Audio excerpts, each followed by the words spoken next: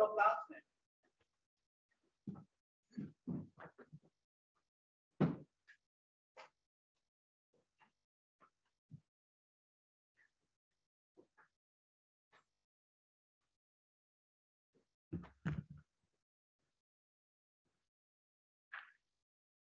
Hereby, I open this academic ceremony, in which Kim Geurtjens will defend the academic thesis entitled Outlaw Motorcycle Gangs in the MEUSE-RHINE EUREGION, Exploration of the Phenomenon, OMCG-related Crime, and the Public Response to OMCGs.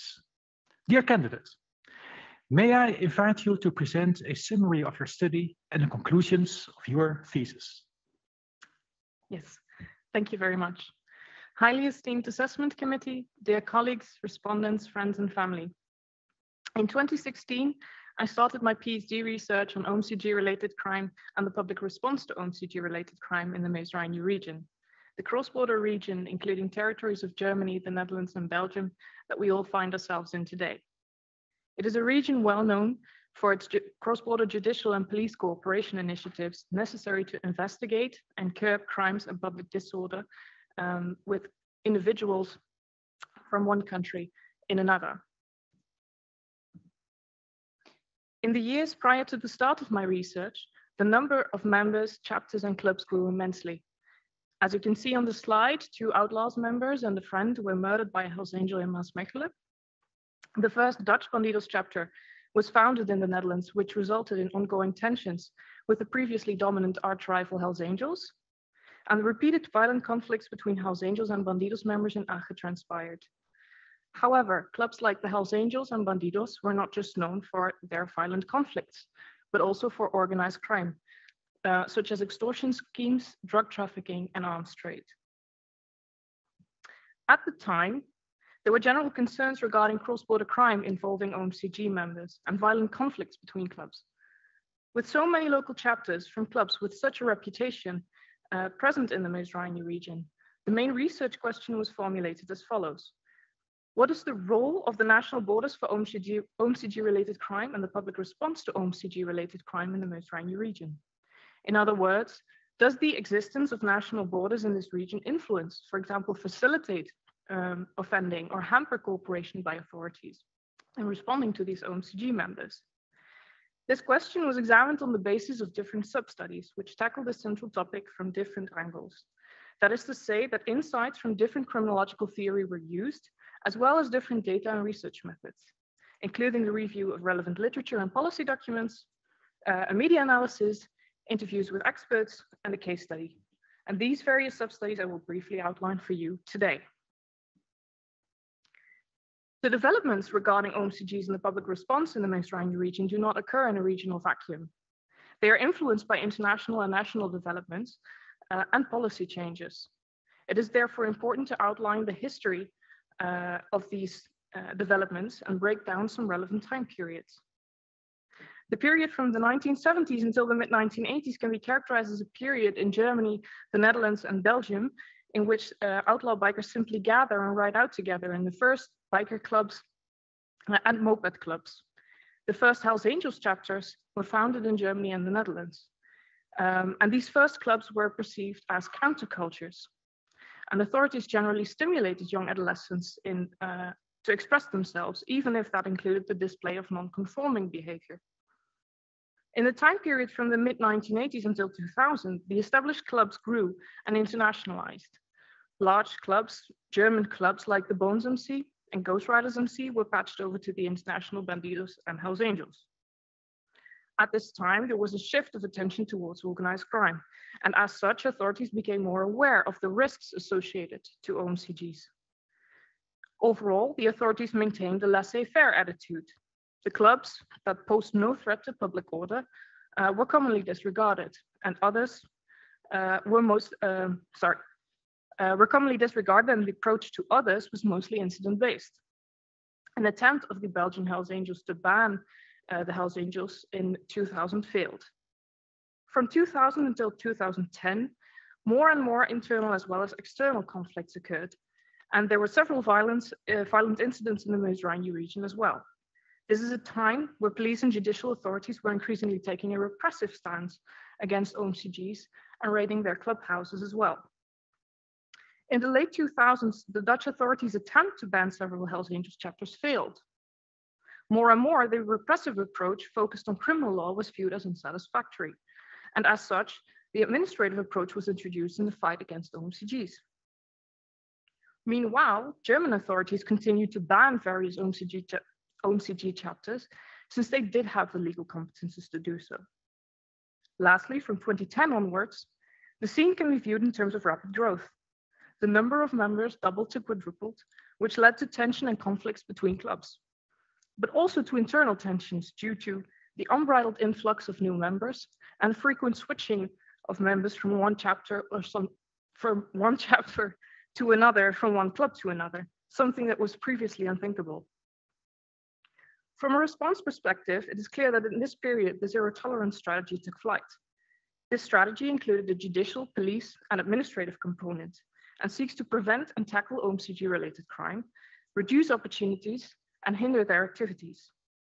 There's also been an increasing focus on banning clubs, changing legislation to make the consequences of a ban more strict, and warning civil society about the dangers of engaging with outlaw bikers. So essentially, OMCGs have become almost synonymous to organized crime and public disorder, and authorities have increasingly imposed measures to curb and prevent crimes and disorder associated to them.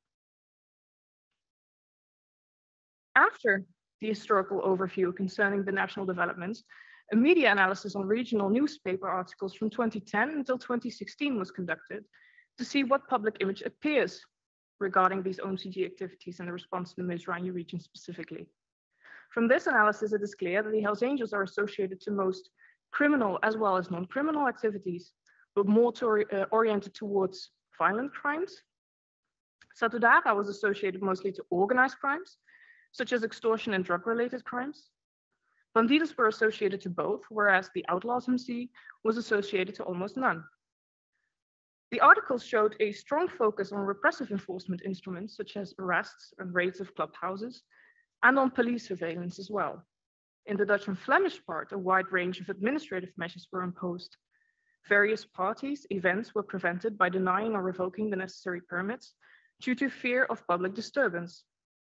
And this is really exemplary for the zero tolerance approach implemented from 2010 onwards. When looking at the authorities involved in this public response, the most prominent authorities in the three countries are the Public Prosecutor's Office, which is tasked with the prosecution of criminal cases involving OMCG members, the police, tasked with gathering intelligence on OMCGs and the investigation of crimes involving OMCG members, and the public administration, generally tasked with maintaining public order and safety. On a regional level, these authorities work together on an ad hoc basis, but also in multi-agency cooperation structures, such as the RHINE in the Netherlands, the RHINE in Belgium, and several roundtables in Germany. The goal of this cooperation is that if there are concerns regarding OMCG members or a particular chapter, the authorities can share, combine, and assess their information to see which authority has the best competences and chances of intervening in that particular case. On a cross-border regional level, however, these authorities have mostly worked together in monodisciplinary structures, such as police and judicial cooperation. In relation to cross-border administrative cooperation, the EUREGION was only founded in 2019 to analyze cases and develop best practices. But a cross-border multi-agency approach on organized crime phenomena is most likely a future ideal due to the compartmentalization and geographical fragmentation. And with this, I mean that authorities are tackling OMCG-related crime while operating in different organizational levels in different regions, each with their different priorities, legal competences, work processes, and cultures. This fragmentation and the differences between the respective regional approaches led to concerns regarding displacement. When the Dutch courts first banned a major OMCG called the Bandidos, on top of their prior multi-agency strategy, while Germany also continued to ban certain chapters, some Belgian authorities feared that OMCG-related problems would relocate to Belgium. The general idea behind these concerns is that by pushing on one side of the border, and reducing the opportunities for outlaw bikers there, they will pop up on the other side, where the approach is perhaps less strict, the so-called waterbed effect. However, after several interviews with field experts, it was clear that they perceived no structural displacement of either criminal or non-criminal activities. In fact, no examples of actual crime displacement were provided by the experts. The experts did provide some examples of events, parties, ride-outs, clubhouses being relocated to municipality B when municipality A refused to provide the necessary permit, or they mentioned that OMCGs, in response to new measures and legislation, changed their patches or their names. And some argued that old members would start a new club to fill the vacuum left by the old one. But it definitely appears that displacement is not inevitable.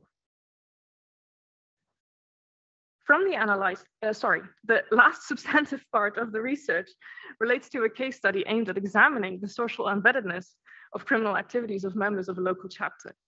So that is the crimes in relation to the social ties of the offenders, the club, and the region. From the analyzed criminal case files and the interviews, it appeared that in the interclub conflict that occurred, the club can be seen as a catalyst for offending.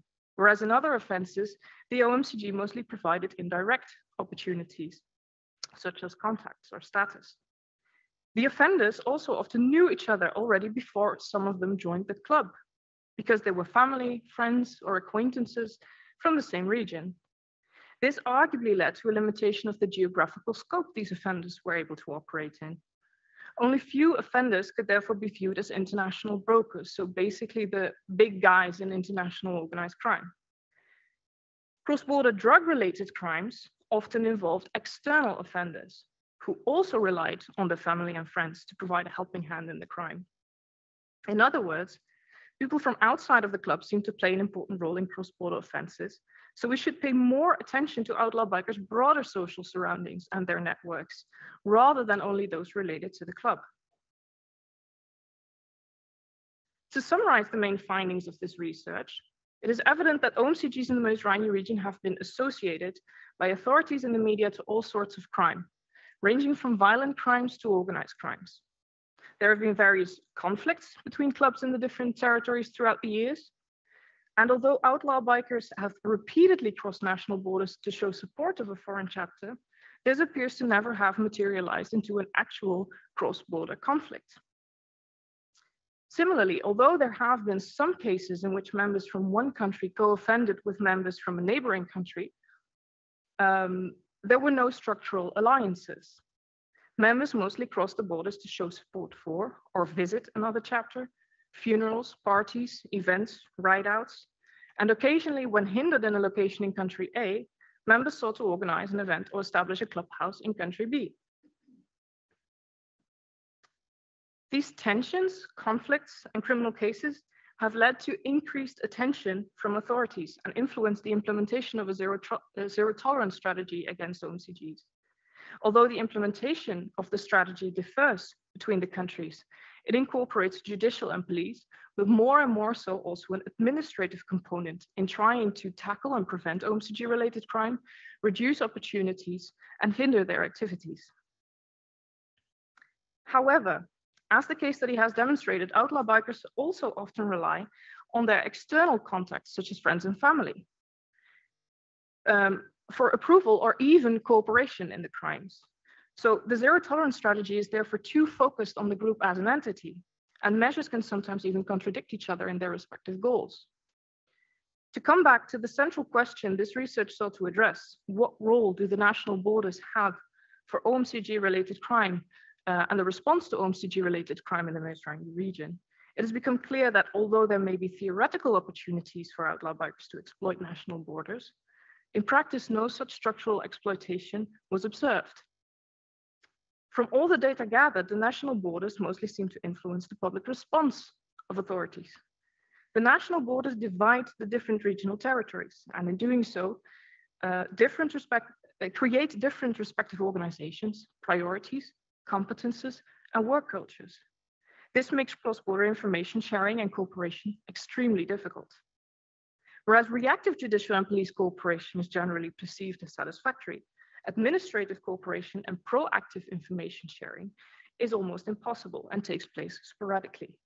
It is therefore unlikely that a multi-agency cross-border response to organized crime phenomena such as OMCGs will materialize anytime soon. This is a lengthy process with many bumps in the road, but the fact that there are people in the MEUSE-RHINE region who continue to pursue such cooperation provides enough reasons to be hopeful for the future. Thank you for your attention, and I'd like to give the word back to the prorector. Thank you so much for your presentation. The opposition will be opened by Professor Klipp. Professor Klipp is Professor of Criminal Law, Criminal Procedure, and the transnational aspects of criminal law, and he's also the chair of the Assessment Committee. Thank you, Mr. Prorector. Dear candidate, outlaw motorcycle gang-related crime in the EUREGION. It's a most interesting and fascinating topic for a PhD study. I enjoyed very much reading your dissertation, and I compliment you and your supervisors with the results of your work. The project focuses on a relevant legal and societal issue: how to respond to outlaw motorcycle gangs in a democratic society. Right from the start, it is clear that the states in the region, Belgium, the Netherlands, and Germany, struggle with their law enforcement, and it takes a while before they act. Your main research question, which we find on page 29, is relevant and is clearly focused. What exactly is the role of national borders for organized outlaw motorcycle gangs related crime and the public response to it in the MEUSE-RHINE region? With the sub-questions, you further zoom in on this problem. The problem at hand, its urgency and the methodology of approach has been well introduced, well designed and explained. I have a couple of questions for you, but I must limit myself. And I will ask you something about the explanation for what you identify as very little cooperation. When reading your study, I see some disappointment about the fact that you found little evidence of concrete law enforcement cooperation concerning what is characterized as a common cross-border problem. This raises the question why that is so. Why is there so little cooperation? I would like you to elaborate on this. Has the need for enforcement cooperation not been felt? Was it attempted and unsuccessful? Or is it related to the fact that in the end, most crimes linked to the outlaw motorcycle gangs are local and do not have a cross-border element? Could it be that this is related to the fact that they have a territory of themselves? Or has the problem not been understood as a problem common to various states?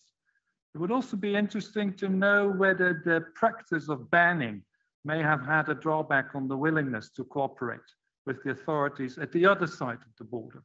In other words, you've not been explicit on the explanations for lacking cooperation. Could you clarify that now? Highly esteemed opponent, I hope I can. As for the question, has the need for cross-border cooperation not been felt, or was it attempted but not achieved? I think for one, I do explain that reactive law enforcement cooperation definitely takes place, both for informal cooperation, so people who know each other through work processes, etc., that share information, but also through the legal pathways that exist, so through legal assistance and cooperation. But this is always related to reactive cooperation. In terms of proactive cooperation and information sharing, perhaps my assumption was that there was more at the time that was happening, because actually when I started in 2016, so I started in March 2016, and I remember actually even being present during a the presidency of the Council for the European Union, where there was a conference on working apart together, which was on the administrative cooperation between countries. This was, I think, on the 22nd and the 3rd of March. And this was where the Benelux plus North Rhine-Westphalia progress report that I also mentioned in the PhD, where this was shared and also given to the minister. And I remember that actually, I think the specific event where it was provided to the Dutch Minister of Security and Justice is when people started receiving phone calls and text messages where they had just heard about the terrorist attacks in Brussels. This was actually that was happening on the same day.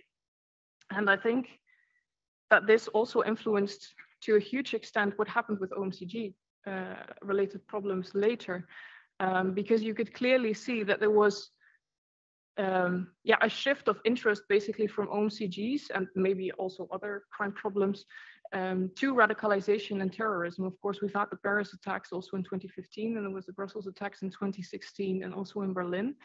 And I know that actually, because when the report was provided to the minister later in 2017, I've also been able to be present in the meetings from the Benelux plus North Rhine-Westphalia working group in how to establish this cooperation structure that they were interested in founding in relation to OMCG specifically.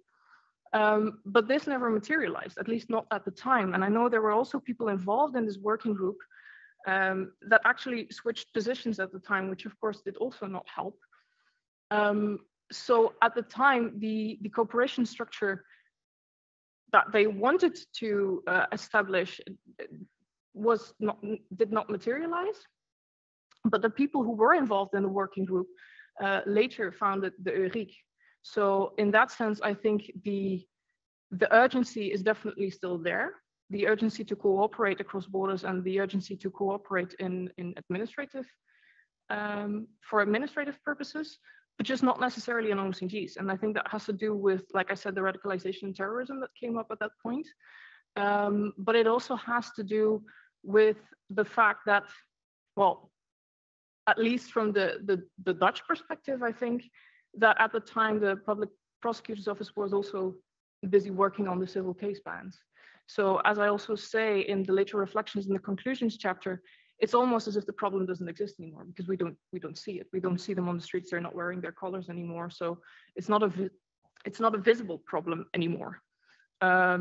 Which then, if I remember correctly from the second part of your question, does that have anything to do with the cooperation across borders in terms of the bans that have been imposed? I think, of course, theoretically, it could work both ways. I can imagine that that Belgian authorities, that the Dutch authorities who have actually implemented or imposed the bans would see less need for cooperation with Belgium because they have gotten rid of the problem, so to say, or the visible problem at least. And that in that respect, maybe the Belgian authorities would be, maybe a little bit frustrated about the Dutch approach and not being taken into account in that respect. But I must say that I've never really encountered this in the interview. So when I did the interviews regarding displacement, it was more or less seen as, as just a fact to be dealt with. This is something that Germany and the Netherlands did, and and that was just something to be dealt with.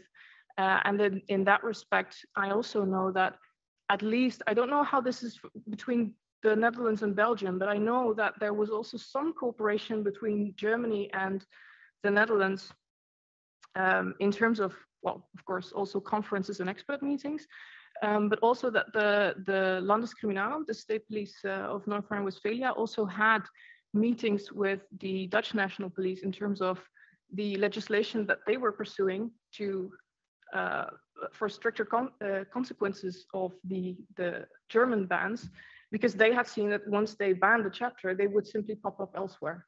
And this is something that the Dutch authorities really wanted to prevent, and therefore they said, okay, we are going to ban the whole club.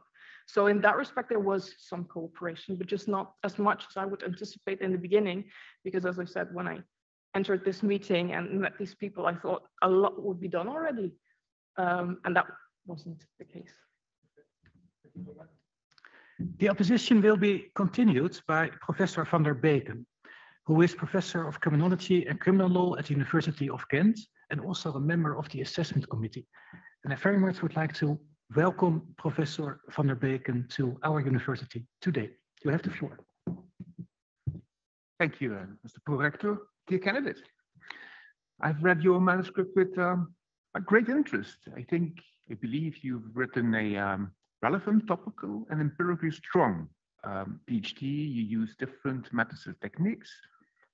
This is something that has to be applauded. I think your PhD answers many questions related to the outlaw motorcycle gangs here in this EUREGIon, and is a must-read for policymakers in the Netherlands, Germany, and even in Belgium, I would say. Your PhD, however, and this however means I come here to applaud your work, but also to ask questions. I have the duty to oppose. It also, well, it provides answers, but also raises questions to me. I've just said that I find your PhD empirically strong, but my question is about the theoretical foundations and ambitions of your work. You write that you use theory as a lens, a pair of spectacles to look at, well, your empirical findings. I was a bit puzzled and challenged by that, and I had to wait a bit in the PhD to find out what it actually means. You actually say you use many theoretical lenses, but the rational choice lens theory as the overarching one. In chapter 6 of part 3, the chapter I like most, actually, you study the question of displacement, crime displacement.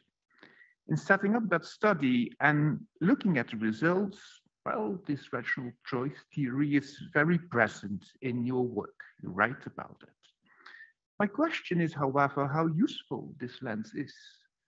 The theoretical frame, rational choice and related to that, could make you hypothesize to find crime displacement.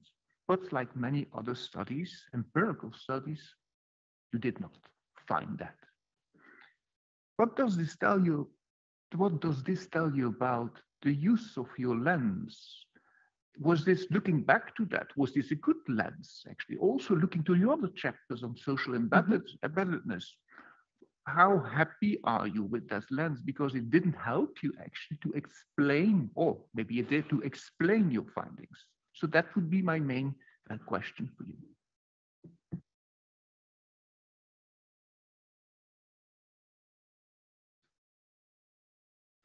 Yes, highly esteemed opponent. Thank you for your question. Yeah, I think it's a very, very valid question. Of course, I could have gone a million ways with a million different theoretical frameworks. But the reason I chose the rational choice perspective, and therefore also crime opportunities and reducing crime opportunities, is basically because this is this is mainly the framework that the government also uses when they look at OMCG. So I really wanted to take that viewpoint and see also the underlying assumptions of their approach, but maybe also the assumptions that I had in the beginning of my research regarding cross-border activities. Yeah, and to see how those two relate to each other. So that is the main reason why I chose the rational choice perspective. But of course, I could have also used subcultural theories. In the socio-historical overview, I briefly mentioned Becker, for example. But because this was really a study on cross-border criminal activities, non-criminal activities, and the responses, I wanted to have one overarching theoretical lens that could explain the behavior. And in that respect, of course, displacement also comes around the corner, because there's also the assumptions, regarding opportunities that are being thwarted, and then criminals going elsewhere to look for other opportunities. I think the reason that I did not find that, or I did not find that they actually structurally displaced their activities across the border, has to do with many different reasons, because there's also an example in that chapter that I outline, which has to do with the Hells Angels in Kerkrade, actually, where apparently, well, this is what the practitioner told me, they actually they moved their clubhouse at some point to the marketplace in the city center, actually, as a middle finger to the public authorities there. So from a rational perspective, that cannot really be explained. So that would mostly be something else. And that could be something that explains it in this particular case. In other cases, the authorities and the practitioners that I did interview, they also said, well, yeah, this is a clear case. You know, with, for example, Rommelrock in Belgium, it was very clear that they tried first in one municipality, it was refused. They tried in another, it was refused. Then they tried in the Netherlands, they got the information from Belgium, it got refused again. So there, of course, they are looking for different opportunities, just not for criminal activities.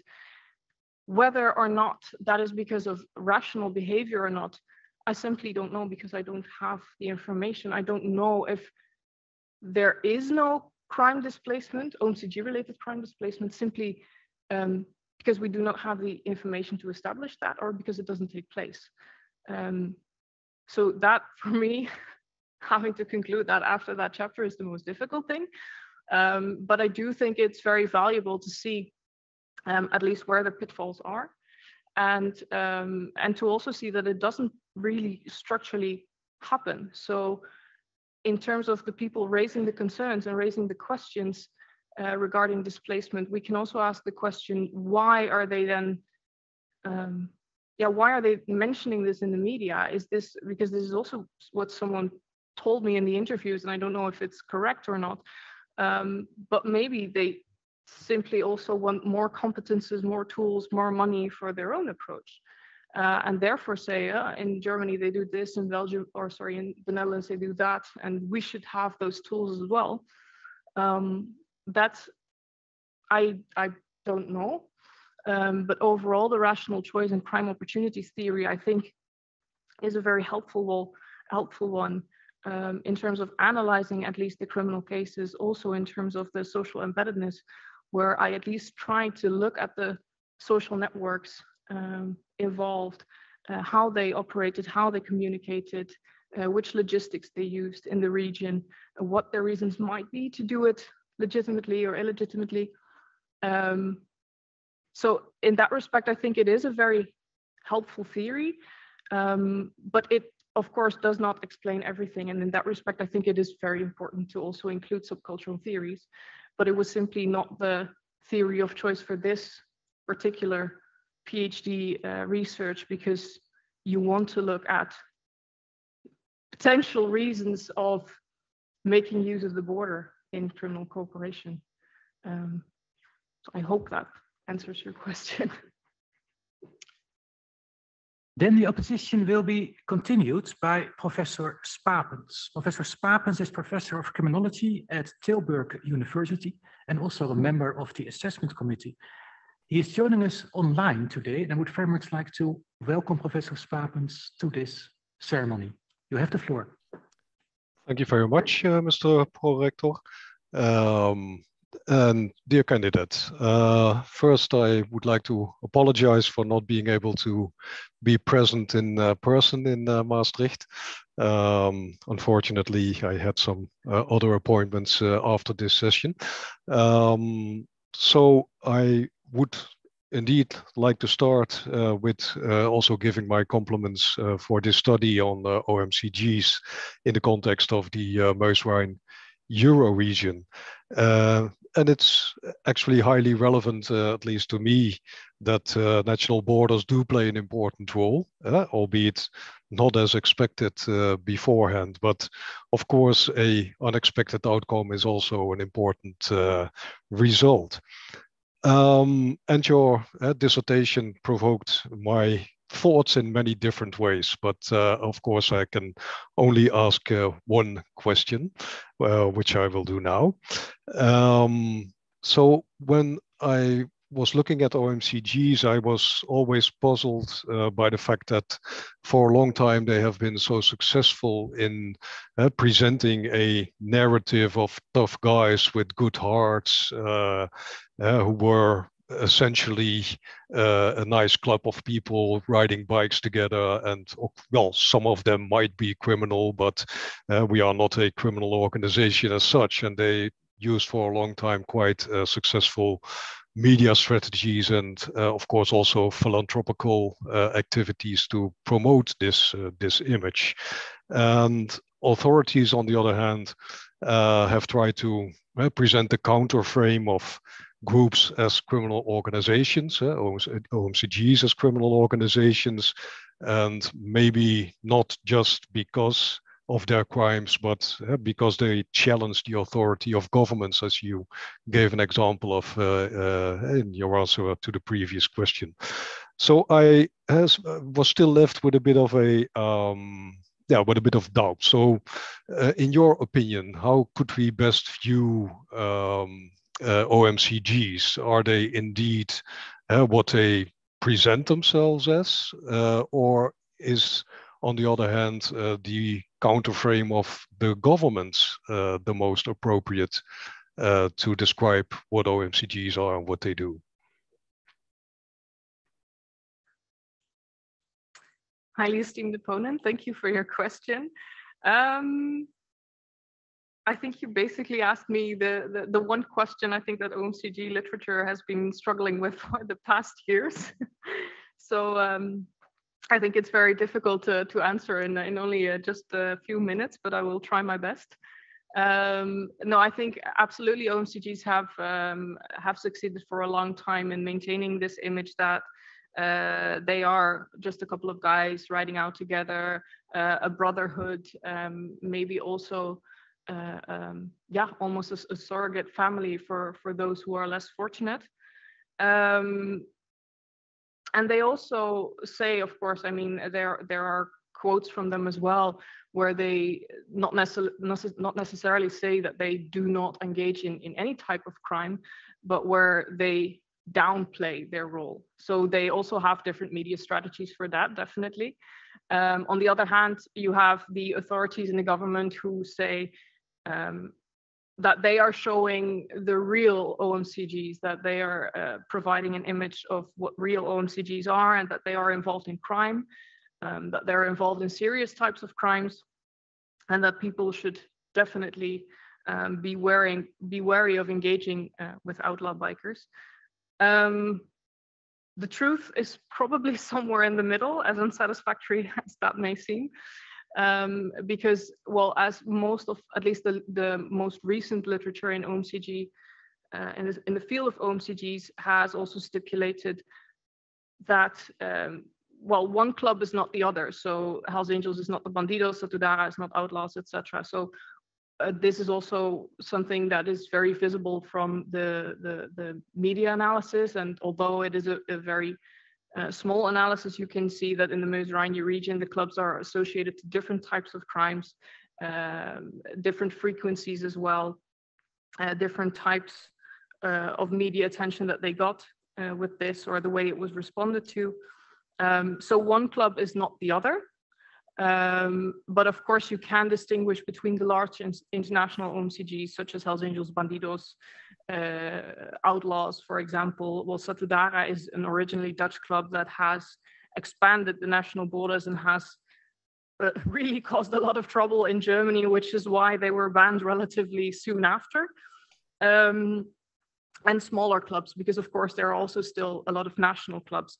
And I think this is also a little bit where the problem is with these shortlists or blacklists or whatever you call them that the government is making, because at some point in the Netherlands there was also this issue with the Veterans MC being on the shortlist of the Dutch OMCG shortlist, saying these are outlaw motorcycle gangs, these are the ones that we target with the zero tolerance strategy.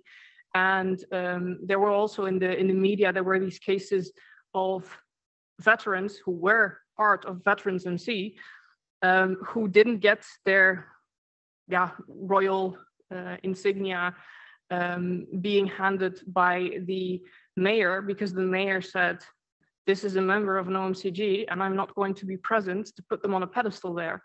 Whereas the veterans already mentioned multiple times, we should not even be on the list because we're not on there with the Hells Angels. We're not criminals. So they are, we are not. And actually after this happened, so the mayor refused to give this to him in person. And actually after that, they were taken off the list. So even though it may seem as only a small incident, I can imagine, at least for these people, it has a huge impact. And in that respect, I think we should always look at the situational circumstances.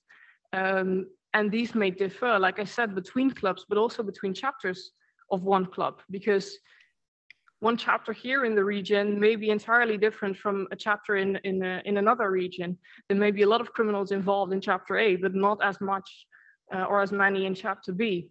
And this can also change over time. I can imagine where, I don't know, let's say there is a criminal chapter, there's a large criminal case, a lot of bikers have been locked up. Some of them, you know, have not been involved in those crimes, are still outside, want to pursue their club life.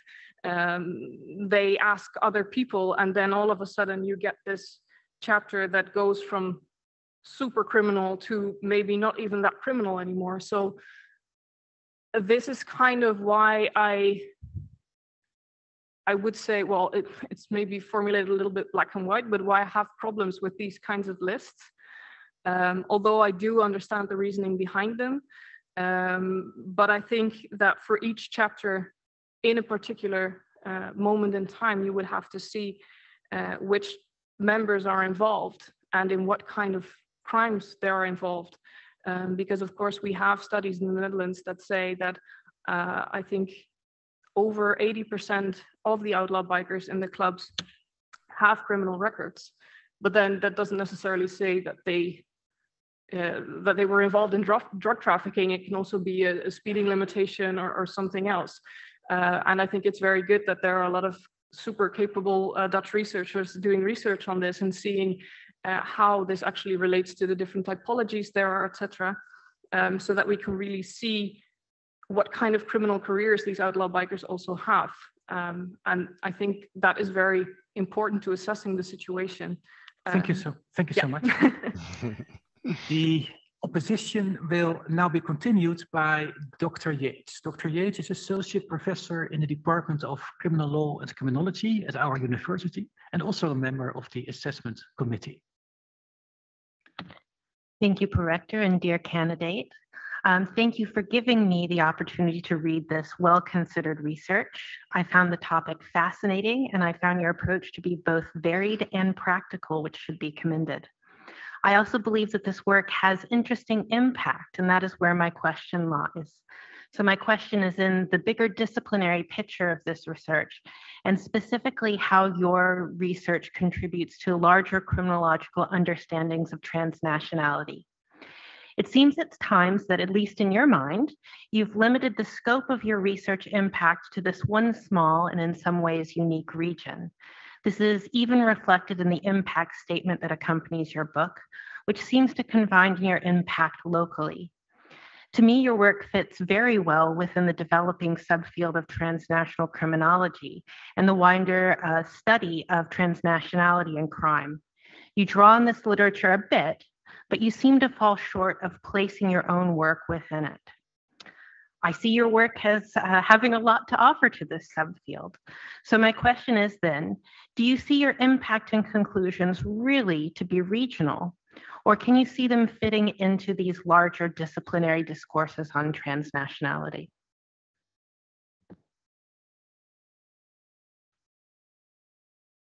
Yes. Highly esteemed opponent, thank you for your question.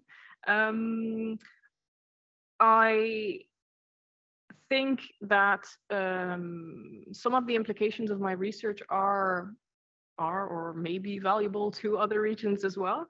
But of course, because I looked at the MEUSE-RHINE EUREGION specifically, I looked at the national and international developments leading to the situation here, basically.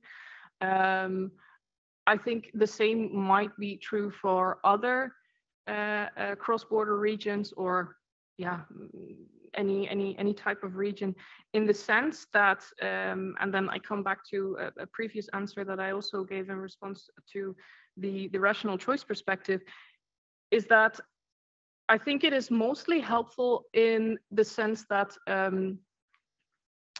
this rational choice perspective is really well taken as a vantage point, I think, by most governments. So this kind of like risk aversion, crime control policies, and therefore also more and more implications for the administrative approach and administrative cooperation in that sense. As is also visible, as I said, from the Benelux plus North Rhine-Westphalia working group, the fact that the EUREG has been established here in the MEUSE-RHINE region, but I believe they also operate along the Dutch and German borders. So I think that is definitely a relevant development to take into account, and where this research can serve as some inspiration to see how it happens or how this occurs in different regions. So how the cooperation is there, if there is any type of administrative cooperation, and how that works in that regard. In terms of transnational crime and the frameworks that exist in transnational crime literature, I felt I could not deduce more from my findings, because it was very difficult to get access to information, or at least that's how I perceived the whole research endeavor, which is also why I named that one of the main conclusions actually of the research.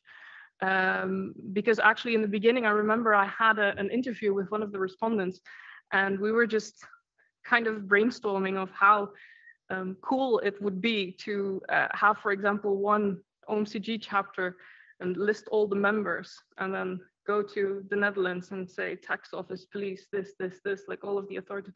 I want all the information you have on these persons, and then go to Belgium and then do the same thing, and go to Germany, do the same thing, and to see, do they have cars registered in a neighboring country? Are they involved, or have they been involved in other crimes? With which networks? Are they international? Are they local? Are they regional? Are they, all of these kinds of frameworks that are used in transnational organized crime, also in relation, of course, to logistics and how the borders are used. But I simply did not have that information. So in that respect, I felt like at least the conclusions that I could make, for example, from the social embeddedness chapter or the displacement chapter, that my conclusions were limited to this region. But I can imagine that the way I set up the study, or in terms of, like I mentioned, the developments regarding more and more risk aversion and the administrative approach, I think this is really something that we're going to see a lot more in the future, because for police and judicial cooperation, there are frameworks, there is cooperation, there are legal frameworks in place that arrange when legal assistance can take place and how that happens. And we have the IRC, we have all these kinds of cooperation structures. But for the administrative approach, and especially the cross-border administrative approach, it's just a lot more difficult, because with police and judicial cooperation, of course, there's a crime, there's a suspect, there is a certain threshold that has already been met.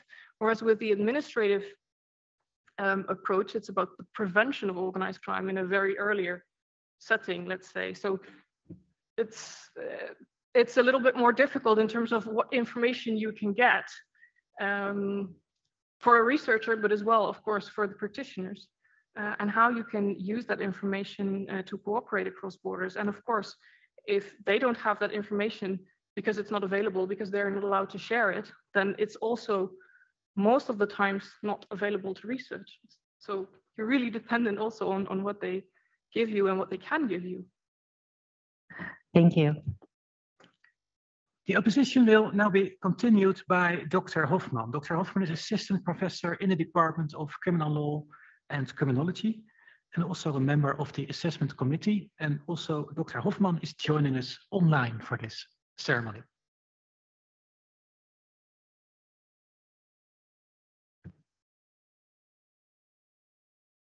think that you should still unmute before. Yes.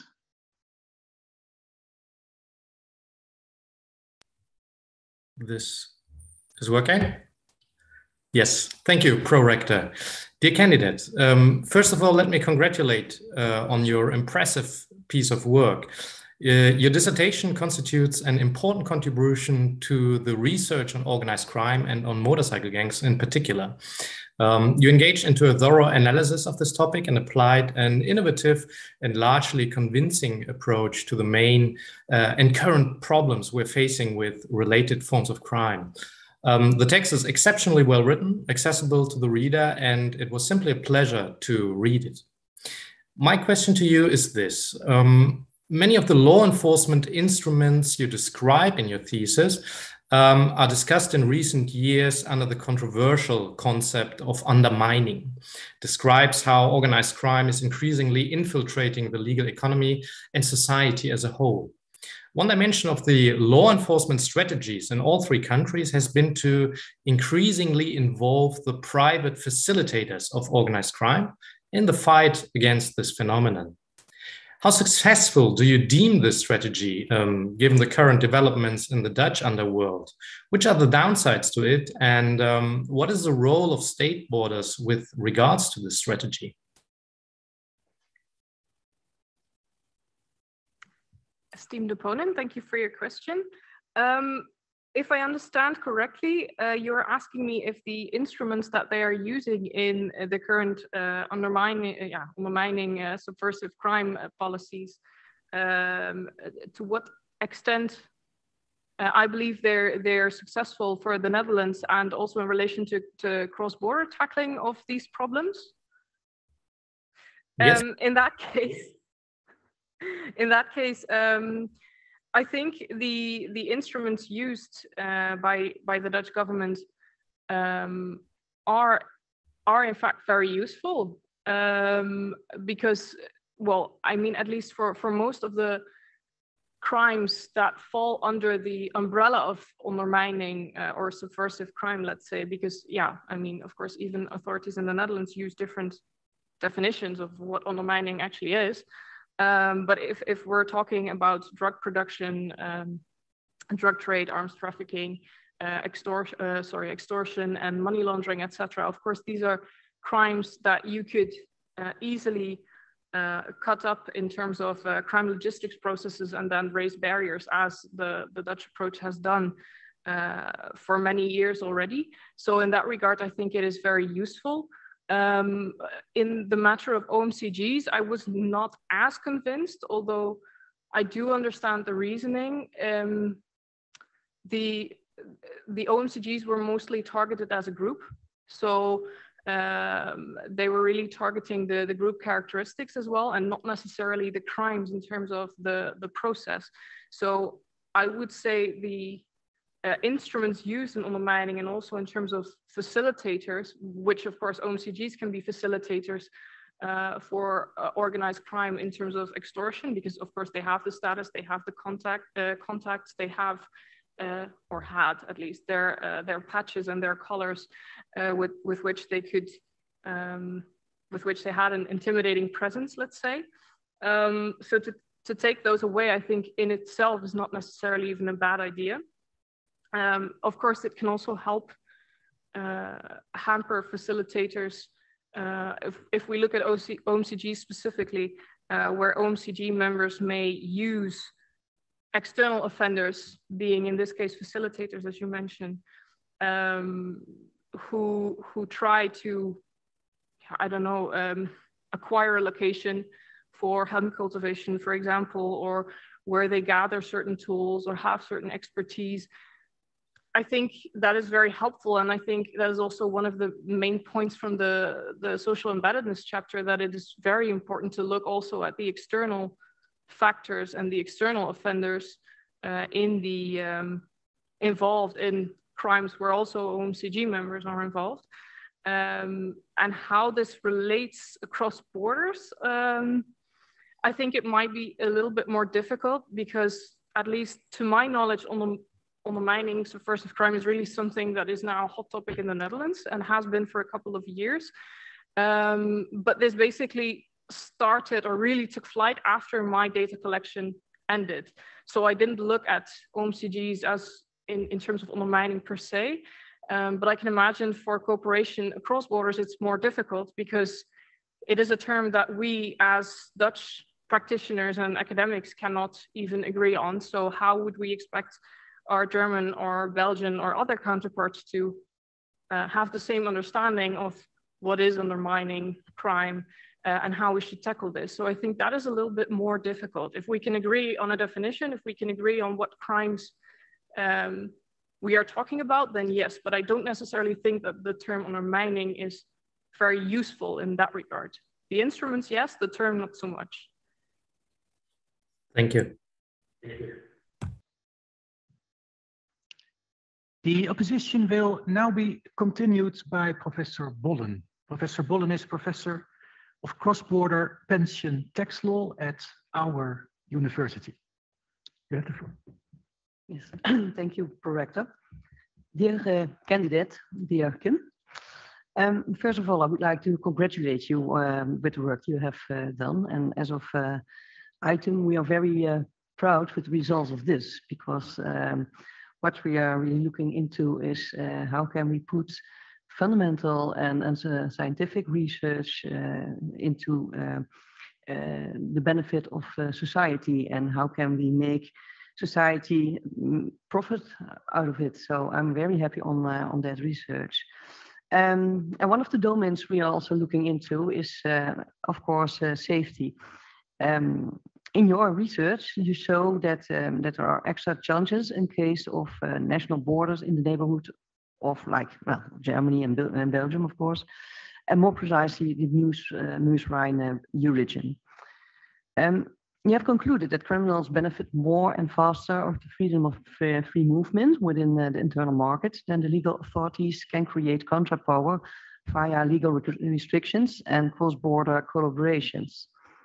And although the reactive police and judicial cooperation generally goes well, there are still some barriers to overcome in the area, such as proactive and administrative information sharing, as you also mentioned in the first part of this ceremony. According to your research findings, there is a lack of national legislation and regulation, which gives a clear overview of the information that can be exchanged in cross-border situations. More specific, there's a need to know under which circumstances and with what aim exchange of information should be allowed, besides the question which authorities are allowed to exchange this information. Due to national borders, you don't foresee on short-term and uniform approach within the region MEUSE-RHINE. So the national border hinders the proactive exchange of information between the judiciary, the police, and administrative authorities. You recommend that the professional field has to actively start making integrated cross-border crime image analysis in order to get insights about the role of the national border in relation to various types of criminal offenses or the non-criminal activities of the OMCGs. This brings me to your fifth proposition, which reads as follows. Formal pathways and legal arrangements must be implemented based on cross-border cooperation needs of those working in the field, rather than the other way around. You see a major role for the professional field. Apparently, a bottom-up approach should be used to map out the cross-border cooperation needs. On that basis, formal pathways and legal arrangements should be implemented. I reach a proposition that a top-down approach is not the right approach. I would like to know which organizations or bodies in the professional field should fulfill a formal role in order to have a successful bottom-up approach. At least, I assume, someone has to be in charge and in control. And do these organizations or bodies have sufficient perseverance to translate the findings of the analysis into formal pathways and legal arrangements? Or should at the same time investments be made in the top-down approach, in particular to create that needed perseverance? If so, for which bodies and persons in this top-down approach do you see a role? If you look again at your proposition 5, shouldn't your statement be adjusted and take the importance of the combination of bottom-up and top-down as a central starting point? I'm looking forward to hear your answer and reconsiderations.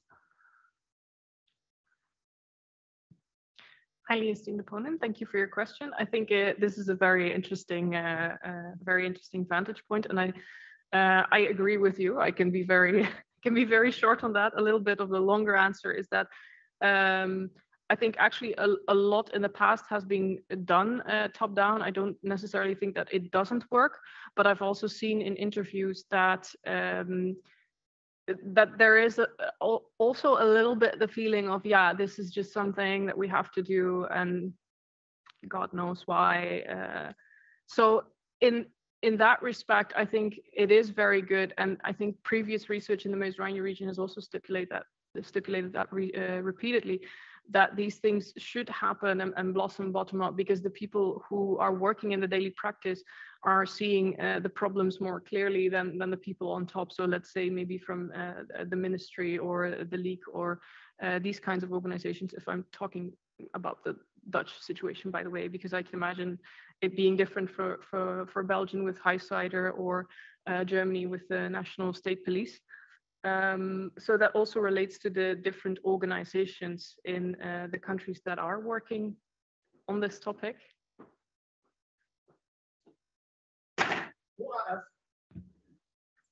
You may briefly conclude your reply, if you like. Yes, thank you. So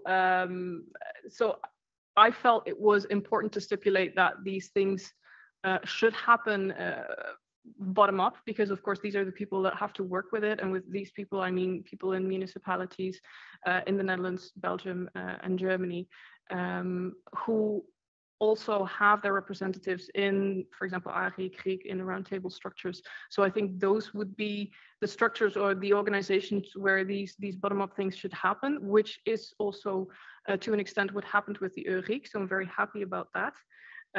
We should not exclude the top-down approach, but I really think it is important in a cross-border region such as the MEUSE-RHINE region that there is also a lot of context for the bottom-up approach, because in the end those people are the ones that will have to implement the policies and impose the measures and do the actual cross-border cooperation.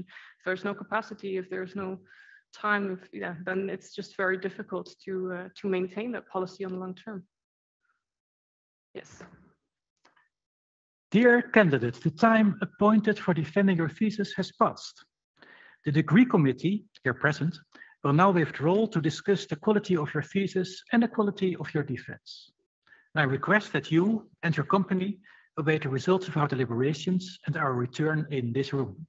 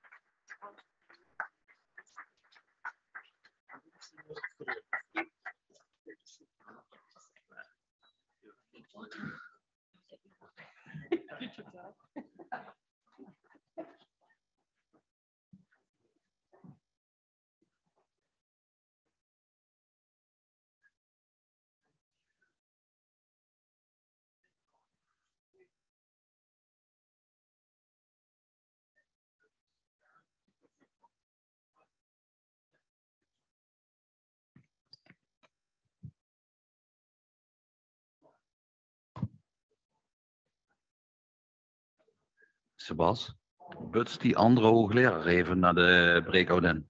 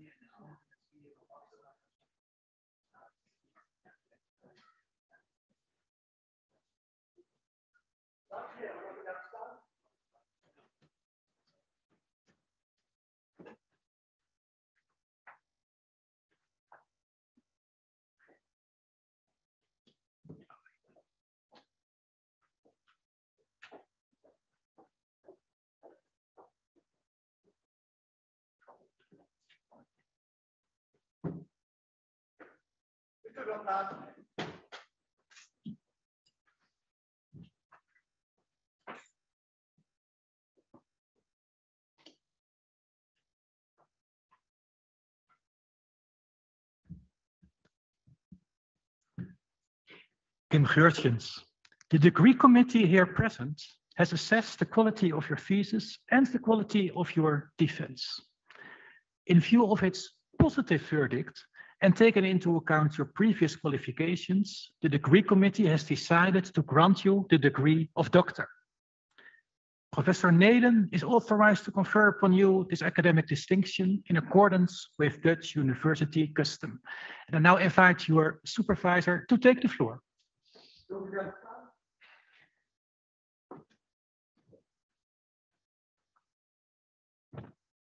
Belooft u dat u altijd volgens de beginselen van wetenschappelijke integriteit te werk zult gaan, eerlijk en zorgvuldig, transparant, onafhankelijk en verantwoordelijk?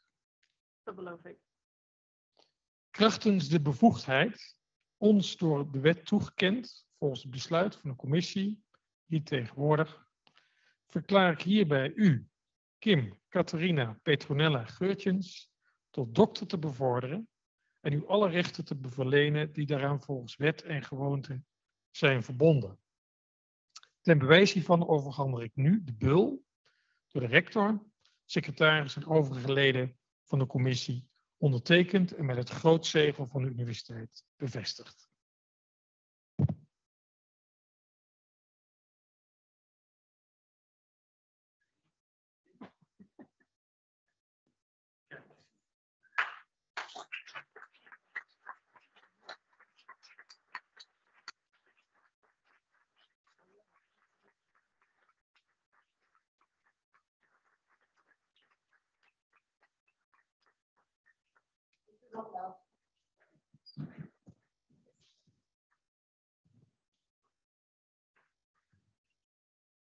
Geachte dokter Geurtjens, beste Kim, de klus is geklaard. Ik zou zeggen, de bevalling is goed verlopen. Nog niet de echte gelukkig, dan zou iets te vroeg geweest zijn. En dan hadden de paarennimfen ook nog echt de handen uit de mouwen kunnen steken. Maar de overdrachtelijke bevalling in de zin van een proefschrift van een geesteskindje wat je altijd zeer na aan het hart heeft gelegen. Het werk naar de OMCGs, de EUREGION Maastricht. En nou, wij, Miet en ik, zijn eigenlijk bijzonder onder de indruk geweest van hoe je door de jaren in dat hele traject gemanifesteerd hebt. Je doorzettingsvermogen, je toewijding, je enthousiasme. En laten we ook vooropstellen dat de lijn is niet altijd helemaal mooi gelopen van wat we oorspronkelijk in gedachten hadden naar het boek dat het nu ligt. Dat geldt voor meerdere promotietrajecten. Maar je hebt onderweg toch denk ik wel wat hobbels meegemaakt die de boel behoorlijk hebben beïnvloed. Daar heb je altijd met heel veel verf doorheen geslagen, heel veel doorzettingsvermogen aan de dag gelegd. En petje af, namens ons alle twee, hoe je dat hebt volbracht. Kijk, je refereerde net ook al even in je antwoorden aan het idee wat we ooit hadden, en zo is het eigenlijk ooit begonnen, van een soort van, nou ja, tegenwoordig zou het een field lab noemen, dat jij te midden van een aantal analisten zou gaan zitten, politiemensen vooral, maar ook mensen van andere diensten, je refereerde ook naar de fiscus, alle partijen die bij elkaar zouden brengen, die informatie gingen delen, en dat we gingen kijken hoe wordt eigenlijk tussen die chapters, die bij wijze van spreken 6 kilometer van elkaar liggen, die jongens kennen elkaar, zijn die actief? Kunnen we daar een sociale netwerkanalyse op lossen? Want iedereen was enthousiast, alleen één partij helaas niet. Dat bleek de Nederlandse politie te zijn. Die hadden daar hun redenen voor, maar dat was wel heel jammer, want het idee, we waren ver gevorderd, Belgische autoriteit, heel enthousiast. Dat lukt allemaal net niet. Moesten we het anders doen? Plan B, gingen we andere dingen doen. Ik denk dat op basis van, je hebt het geschetst ook in je presentatie, de middelen, de methode die je hebt gebruikt, heb je een geweldig goed proefschrift geschreven, maar het werd wel anders dan we ons voor hadden gesteld. En ook hoe we dat moesten gaan doen dan. Want ook een idee wat we hadden was, we gaan het baseren op artikelen. Dus lange tijd hebben we, en dat heeft misschien ook tot reden gehad dat je niet koos voor één specifieke theorie waaruit je vertrok, maar dat je verschillende aspecten benadrukte of benaderde vanuit ook verschillende theoretische perspectieven. En die rational choice hing er altijd al overheen, maar die was er niet alleen. Nou, ook daar ontmoet je, omdat het had te maken ook met de data die we hadden. Maar ook gewoon heb je denk ik in een aantal opzichten een beetje pech gehad. Met name als het ging om het reviewproces, wat ontzettend waardevol is in de criminologie. Dat vooropgesteld zijn. Peer review is een groot ding, moeten we vooral koesteren. Maar het heeft ook bepaalde kanten die jij helaas mee moet maken. Dat je in een situatie belandt waar je eigenlijk feedback krijgt van reviewers. Waarvan je denkt, heb je het verhaal goed doorgrond en goed begrepen. En als je daar dan op reageert, dat ook een editorial board zich nogal makkelijk achter die reviewers opstelde. En dat we een beetje vast kwamen te zitten ten aanzien van zo'n artikel dat we zeiden, ja, hoe moet dat dan? Want nou goed, daar heb ik me zelfs nog druk over gemaakt, zoals je weet, in de richting van het desbetreffende journal. Maar goed, op een moment dachten we ook van dat, kijk hoe mooi een peer review proces ook is en hoe waardevol het ook is. In dit geval zie je ook wel de keerzijde van, kan het frustreren? Kan het zelfvertrouwen aantasten, zeker van jonge onderzoekers. Waarvan we op een bepaald moment dachten, dan wordt het een molensteen die om je nek gaat hangen. En toen dachten we ook om een aantal andere redenen, eigenlijk het materiaal wat je hebt, leent zich gewoon heel goed voor dat boek. Dus we kunnen het, maar goed, om je daarvan te overtuigen, want toen waren we al zo ver heen. Ik denk dat het tamelijk cruciaal was, herinner ik me tenminste, een wandeling die wij twee hebben gemaakt door Maastricht. In de coronatijd konden we niks. Alleen maar online. Dus dachten, weet je wat, we gaan Maastricht eens verkennen. We zijn helemaal door Maastricht gegaan. En we hebben hier toen over gesproken. Dat zie ik nog steeds als een cruciaal kantelpunt. Waarvan je eigenlijk er langzaam maar zeker toch van overtuigd raakte. Het kan. Het is wel werk. Maar goed, nogmaals, als je nu kijkt, geweldig gedaan. Dus heel mooi. Goed, dus je hebt die ommekeer moeten maken. Je had ondertussen, nou goed, ook fysiek gezien, wat last van een en ander, vooral je rug heeft je gewoon een enorme part gespeeld. Ik moet zeggen, een wonder dat je nog een heel uur zo hier ook weer goed overeind blijft staan. Maar goed, we weten allemaal, daar heb je nodig mee te stellen gehad. Maar ondertussen, daar hebben we aanpassingen op gepleegd. Je hebt een tijdje minder gewerkt, we hebben het contract wat aangepast. Maar je bleef wel ontzettend betrokken en het is nooit een punt geweest dat ik bij jou geproefd heb, nou ik hou ermee op. Had ook gekund, want het is me te veel. Nee, integendeel, je ging door. Sterker nog, je hebt ook nog meegedaan aan een aantal andere projecten.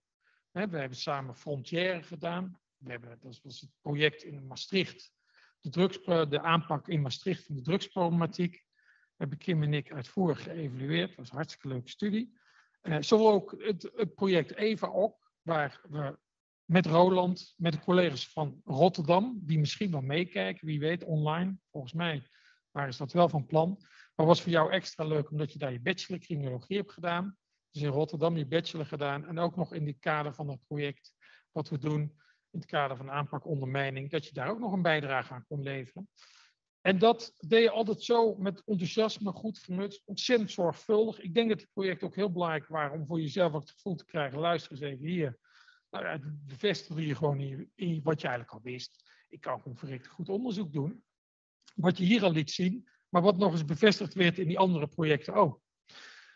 En dat altijd met die enorme positieve instelling merkte je ook als wij met uitjes, als we erop uitgingen met de club criminologen. We zijn nog eens naar een escape room geweest, herinner ik me.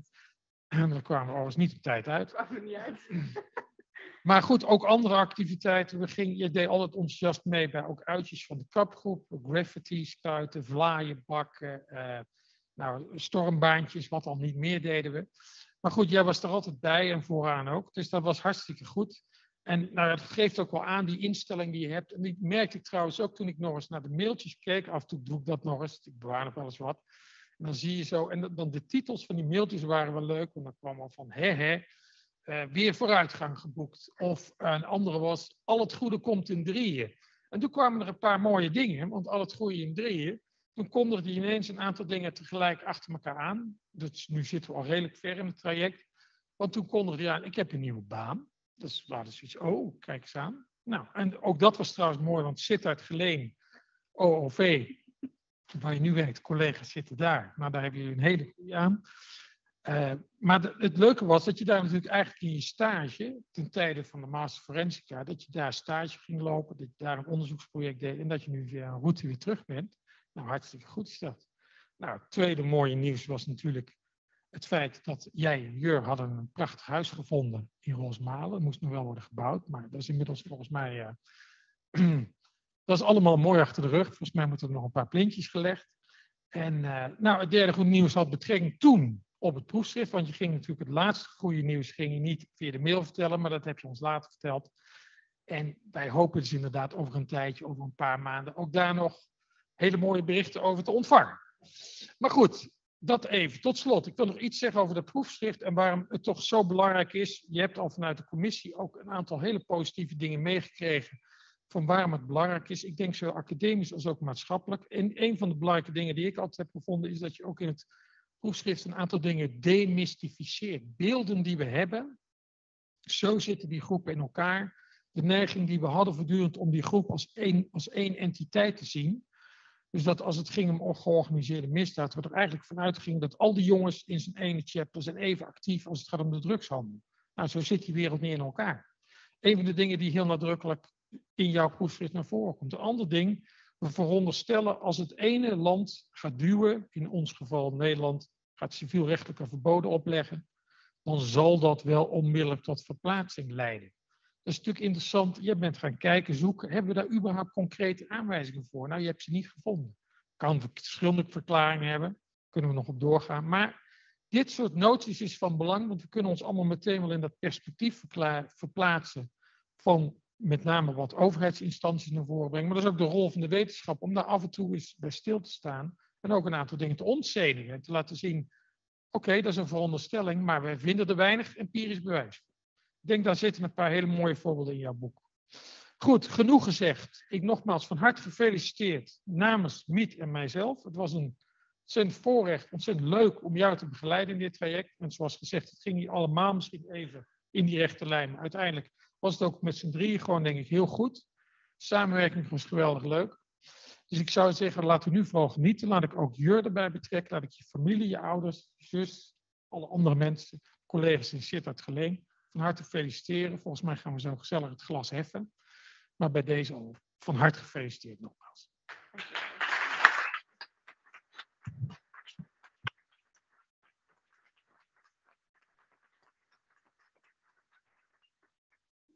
Dear Dr. Geurtjens, also on behalf of the Board of Deans at the University and the Faculty of Law, many congratulations on the degree you just acquired. As you know, it's the highest degree we have available at this university, and you earned it thanks to your hard work. So many congratulations on that. Also, congratulations to your family and friends, and of course to your two supervisors.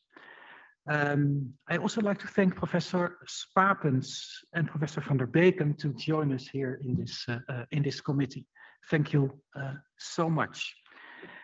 There will be a reception that is going to take place in the Refter, and I indeed would like to, on behalf of you, invite everyone present here in this aula to join us for that reception.